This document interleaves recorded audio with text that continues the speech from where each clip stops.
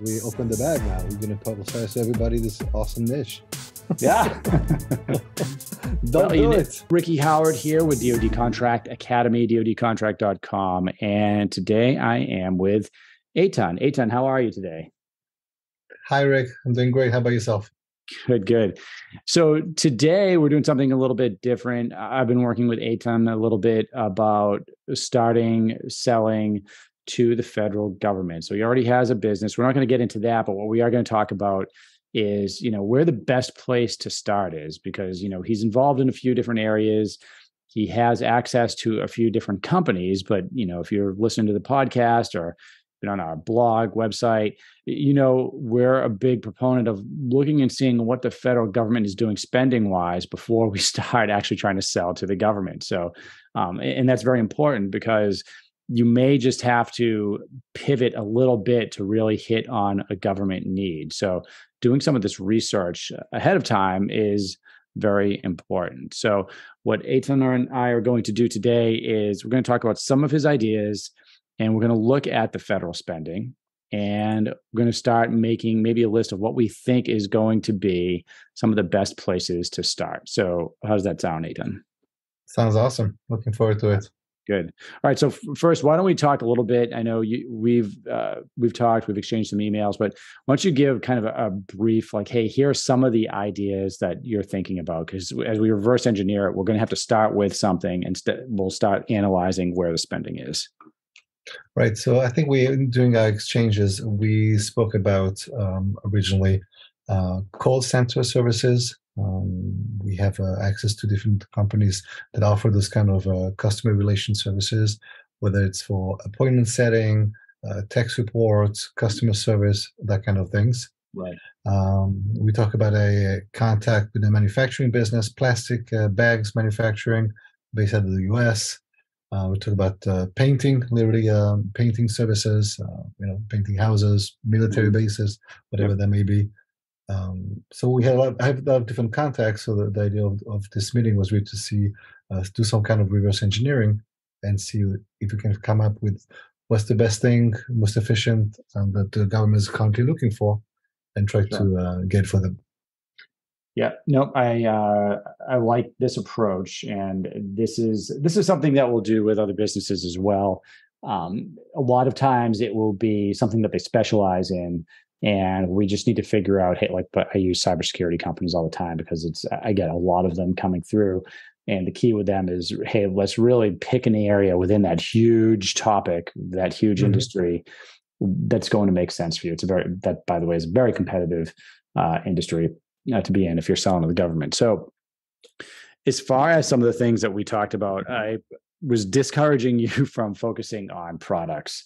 So I like to put those aside. When I say products, just for everyone listening, I'm talking about, low dollar products, things like office supplies, and I'm not saying that none of like the plastic bags, those things may be able to work, but we're usually talking about a low margin of error or low margin of profit, potential bidding wars. And there's a different way of selling products too. So I do like to focus on, services, technologies, those type of things. I think they resonate a little bit more. And, the way that I see as a productive way of selling to the government and making money for small businesses, it seems like that is a better path forward. And so that doesn't apply to high dollar products. Like if you're selling high dollar medical equipment, or you're selling, software licenses, or you're selling, you name it. The higher dollar stuff, especially if it's unique, that's a little bit different. But if we're talking about kind of commodities, I guess is a better way to put it.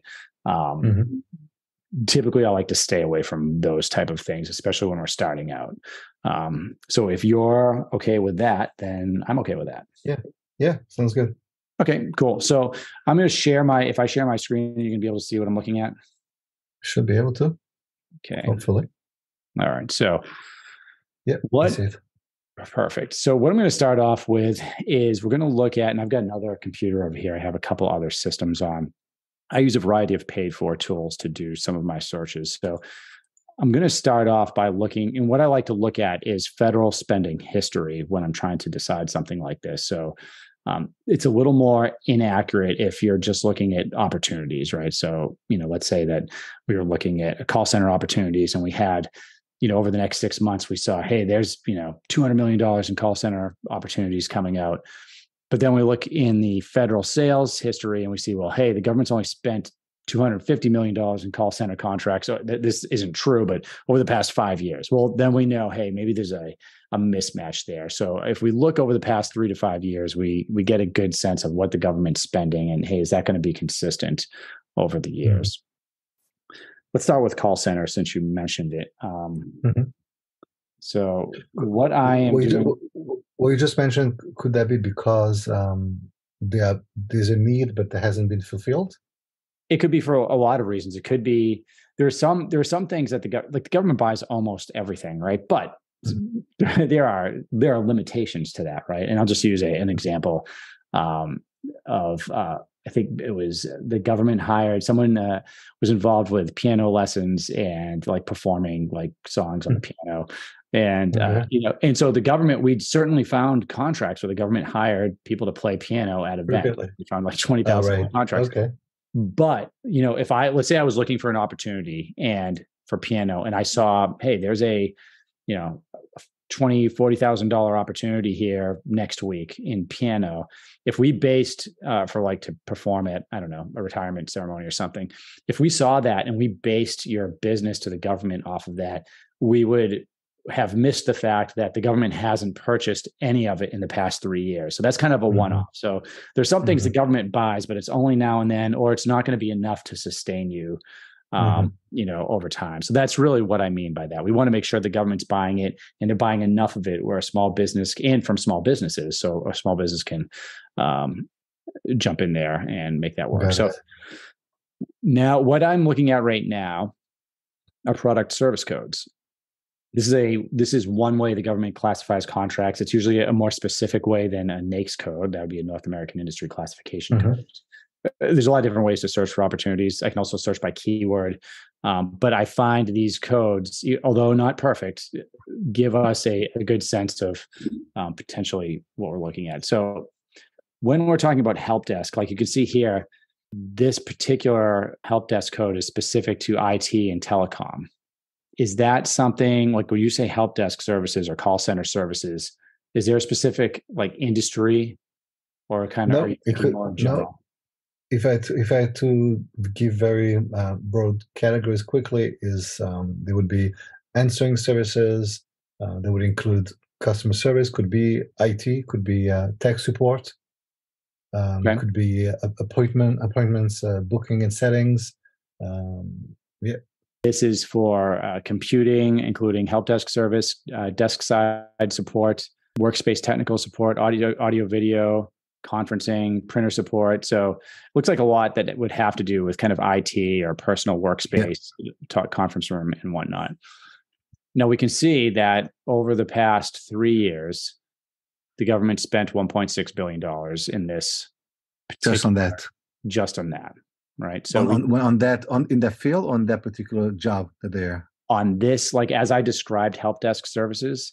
So this is, for anybody that's wondering what I'm looking at, this is a product service code, and the code is DE01, Delta Echo 01, IT and telecom.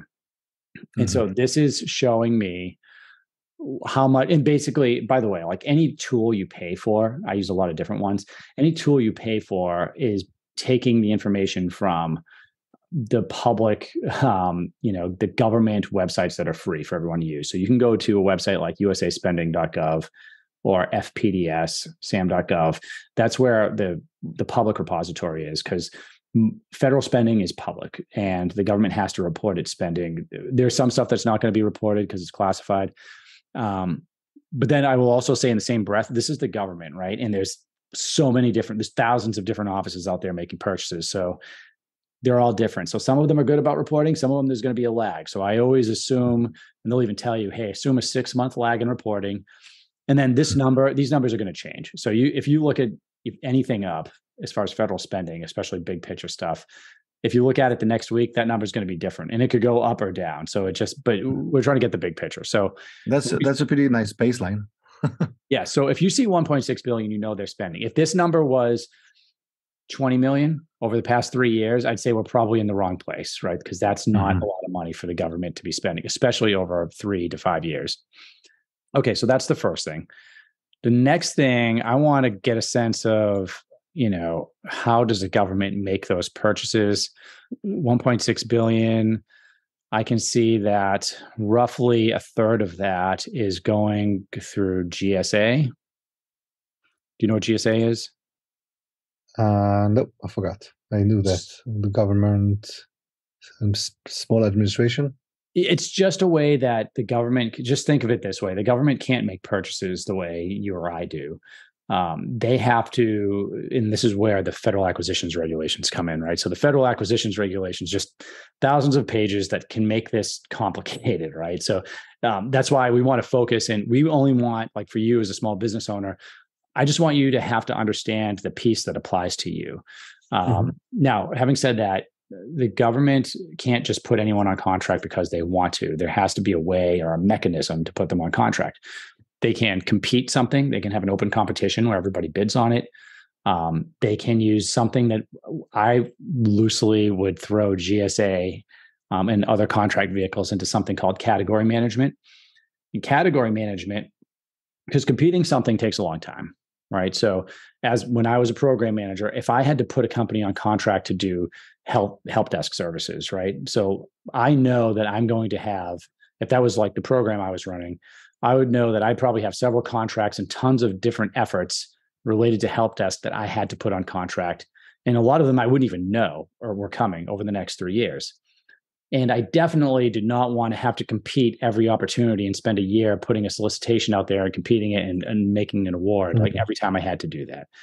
So one way the government gets around that is they will have either these contract vehicles, GSA, I'll talk about GSA in a second, where maybe your company and 100 other companies we'll call it the Ricky Howard contract vehicle. You all apply to be on the Ricky Howard help desk contract vehicle. And then just like you were sending a proposal in on a solicitation, and then we would have a board. It would probably take a year to get through them all. And then we would whittle it down to maybe 10 companies, right? That were going to be on the Ricky Howard contract vehicle. Now, once you're on this contract, you don't necessarily make any money, right? So all that means is that I can now go to your company. I don't have to have a competition. I can go to your company and put help desk delivery orders on your company through that contract vehicle. And usually there's a ceiling. So it might have a ceiling of, say, $100 million, right? It doesn't mean you're going to make $100 million, but it means that I have $100 million of ceiling on there to put any of those companies on contract when I need them, when I have funds and when I have a requirement. So hopefully that's not too confusing, but I want to understand if those type of things are in place and how much they're being used, because that could make it difficult for a company that's not on those contract vehicles to compete. So you mean to say that if there are already companies under that GSA, then it would be too difficult to now compete and get into the picture? GSA is a little bit different because now GSA is you can apply to be on GSA. For most of the GSA, like the multiple award schedule, for the most part, you can put an application in, and it takes about 6 months, I would plan on, where they're going to review your pricing, your past performance, and then eventually you get put on the GSA schedule. And now the government can buy your stuff through GSA.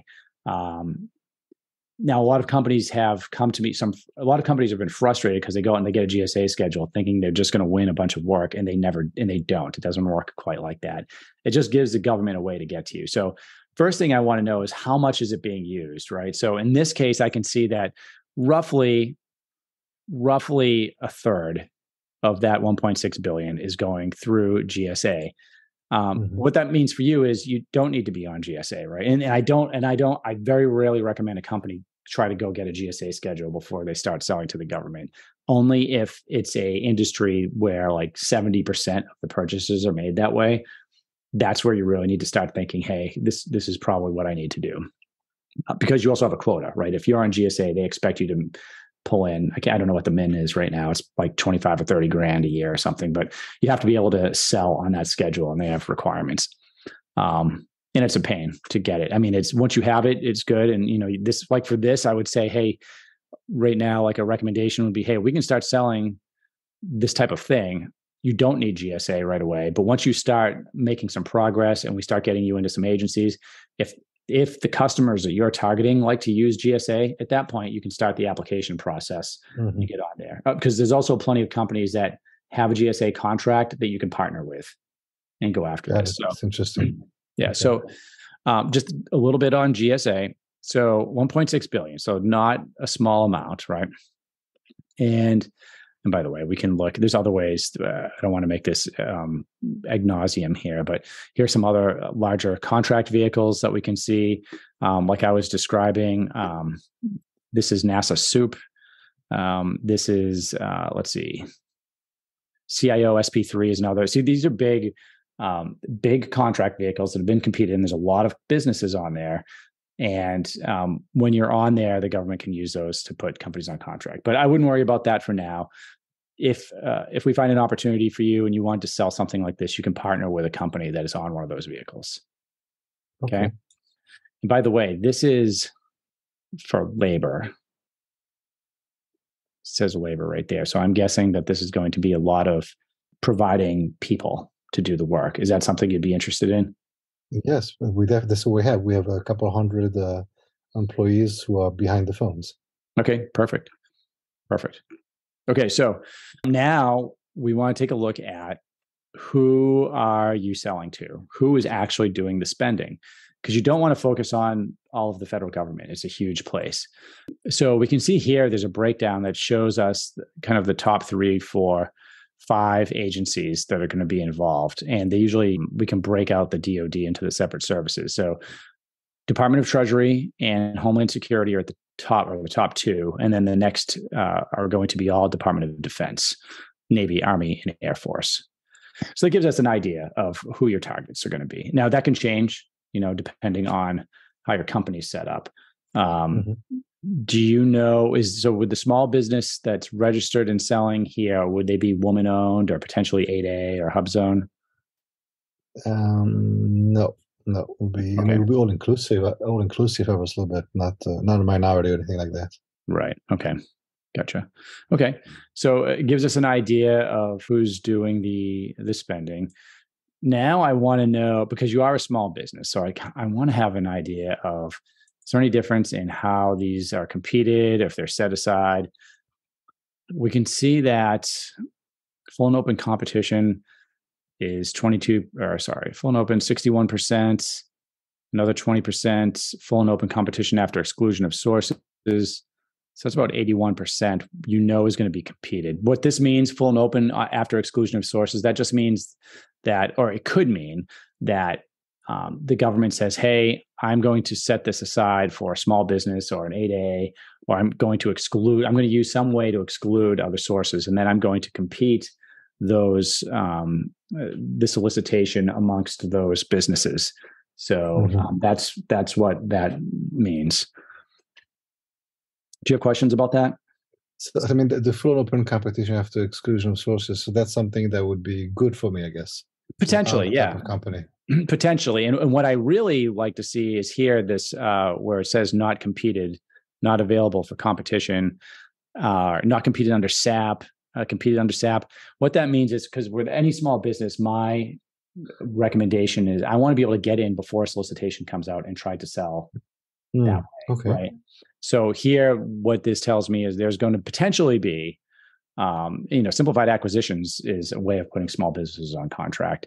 And typically you're doing that without a open competition, right? So that's where we find an opportunity ahead of time. And we are influencing the government, like influencing the potential solicitation. But, there are a lot of sole source contracts out there. And this is one of the ways those happen. So nice. Yeah. Nice. So we could see that the opportunity potentially for sole source is there. Let's look at set aside. So this is not necessarily how they're awarded, but this is, before, when the solicitation goes out, is there a set aside used like small business, like 8A? So we could see 61% of these roughly, no set aside was set in the beginning.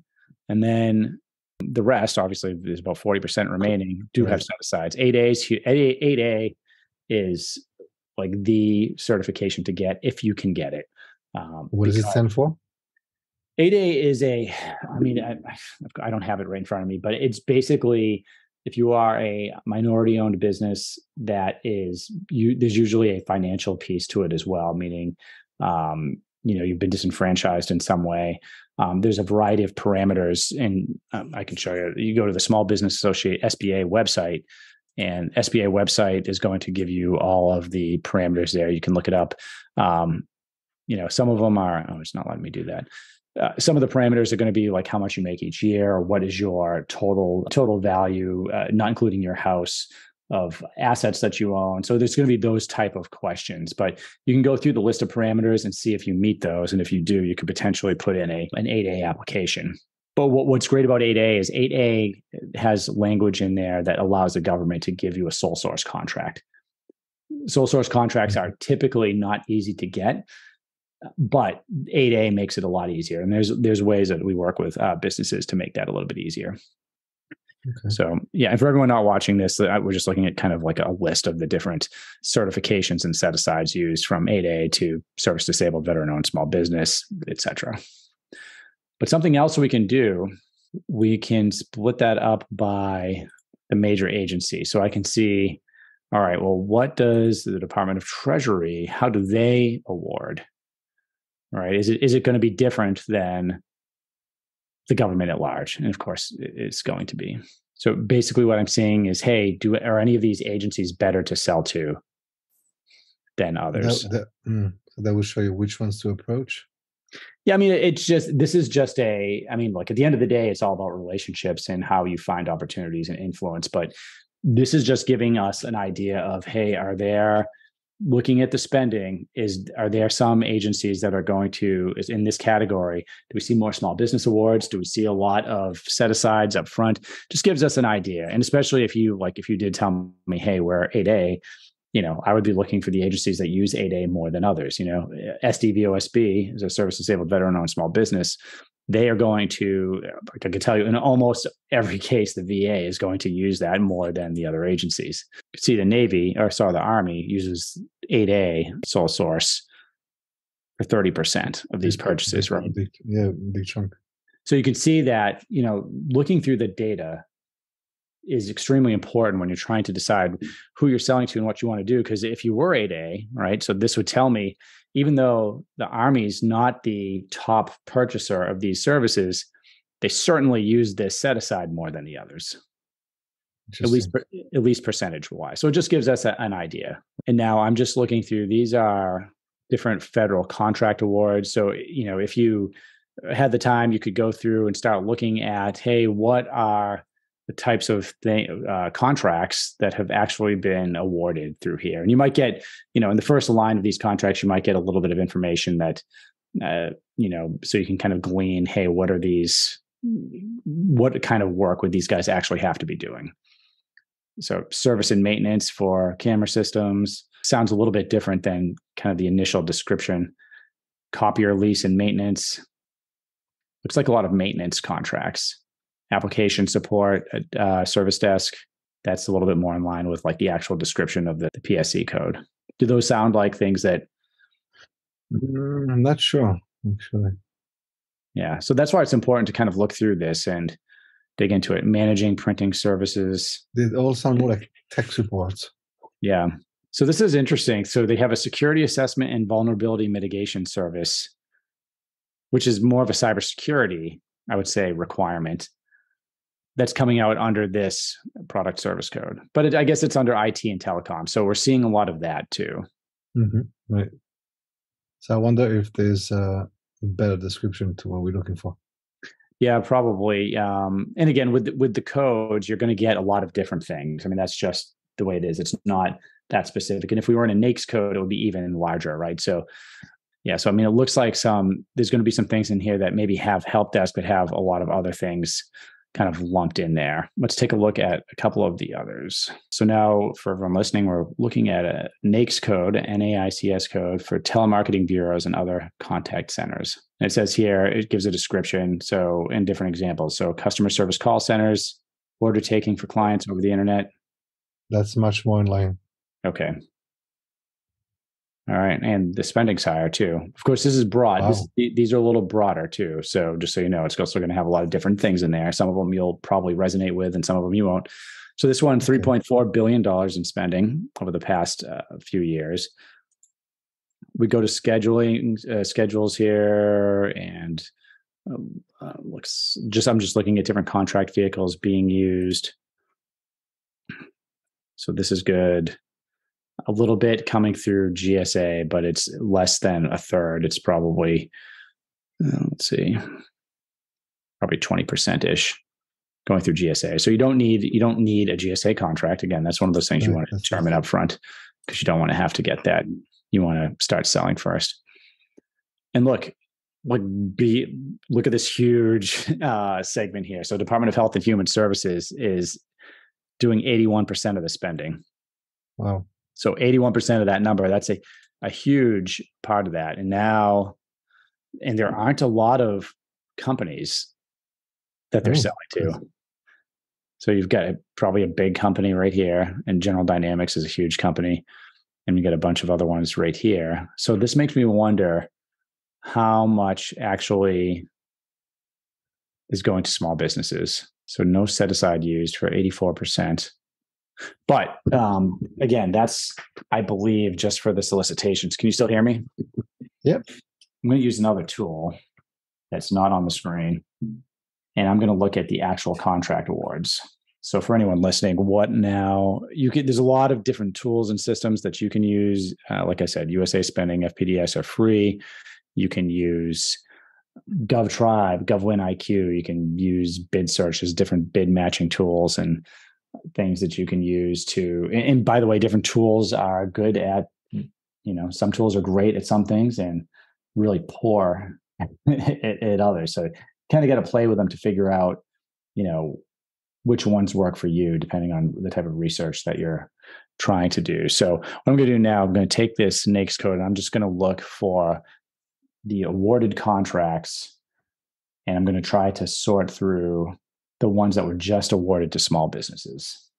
And there's some other NAICS codes too, like for telephone answering services and whatnot. Interesting. So of the 3.4 billion that we're seeing, hold on, actually, let me go back here. I don't think I have the right numbers here. Most of this is going to go to large businesses though.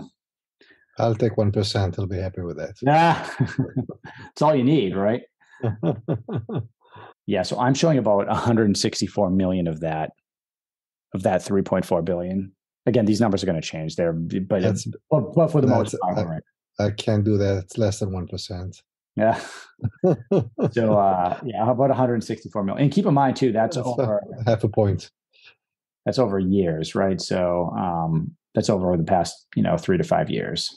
FY23, fiscal year 23, nothing's going to be reported. And FY22, the government fiscal year starts October 1st and ends at the end of September. So I expect the FY22 numbers to be still updating all through this fiscal year, personally. Okay. So that's interesting. I want to, because I did see that there is telephone answering services was another. Yeah. Telephone answering would even say virtual assistant. It's all related to the call center.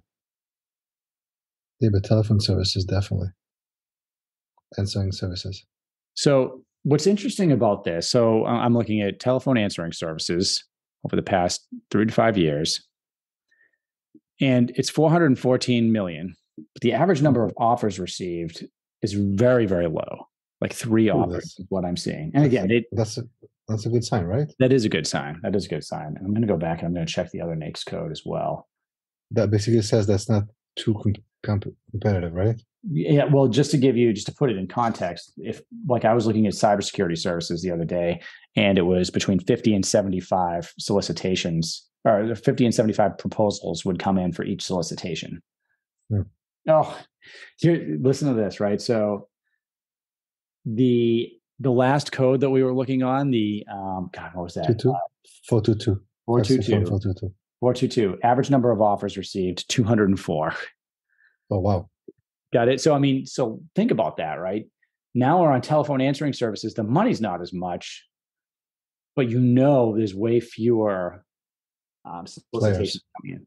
And by the way, I don't have like extremely high confidence in any system's ability to tell me how many offers are coming in.